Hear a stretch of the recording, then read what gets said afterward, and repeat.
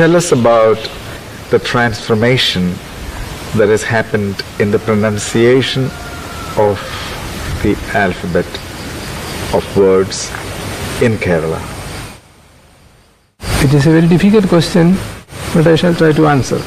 People think that the terms Mamodisa, Slosa, Karosusa, Kandisha, Humba, Ranga, etc. are wrong. Not wrong. Please follow the early chapters of the advanced grammar of Father Thomas Arethanan or Father Emmanuel Thirdly. When Father Emmanuel Thirdly went to teach Syriac in Baghdad years ago, evidently an honor for a Thomas Christian to teach the mother tongue of the Babylonians. He was teased by some of the younger generation like that, telling that his pronunciation is wrong. But some elderly deacons from LANUAGE came to the help of Father Emmanuel Thirdly. They corrected the young fellow countrymen and said, "You are wrong. Father Emmanuel Thirdly is following the pre-14th century pronunciation. You have changed the pronunciation of Syriac after the 14th century. So if Father Thirdly follows the pre-14th century pronunciation, and if you don't understand it, it is you who have to be corrected." Wow. And in some portions in Persia, in present-day Iran, they had a different pronunciation. Whenever I put a dot, widow, tav, you pronounce sir. If it is wrong, why you call Athurians Assyrians? There the tav is used. Tav soft is called Assyrians. That means it is a pronunciation of Kerala people that is to be adopted by the Syriac grammarians elsewhere.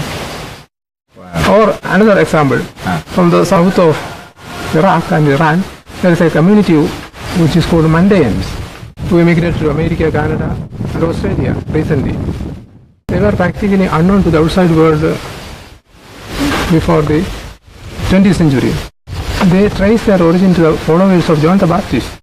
Evidently a Jewish pagan group somehow associated with the followers of John the Baptist, and we know from the 2nd century AD. They had a different dialect of Aramaic called Mandaeans. Where from the term Mandaeans come? Where from the N sound come? It is not from Syriac.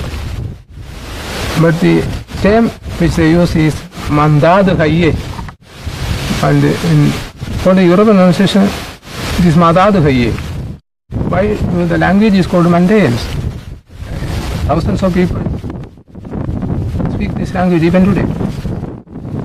So, if you go to ancient Akkadian, another pre-biblical Mesopotamian language, you find the same example.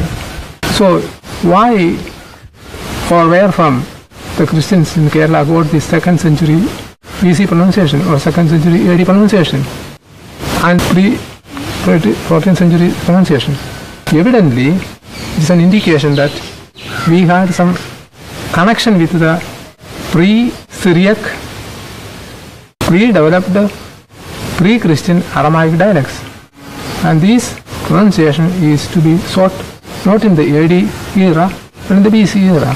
Where from? Not from the Christians we got it, but the Jewish people. Maybe they came through Al-Qos, maybe they came through Urmia or Iran. So that pronunciation is particular to has to be preserved.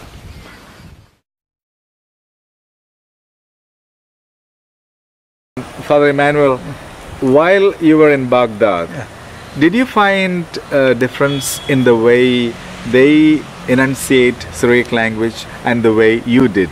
Did they appreciate that, or? See, there were deacons who knew Syriac well, who were reciting the canonical prayer and so on. And one of them asked me why I recite this Malsa and so on. And then one of them said, no, we were also using this in Al-Qos and other places. So our pronunciation was correct, but they had later changed.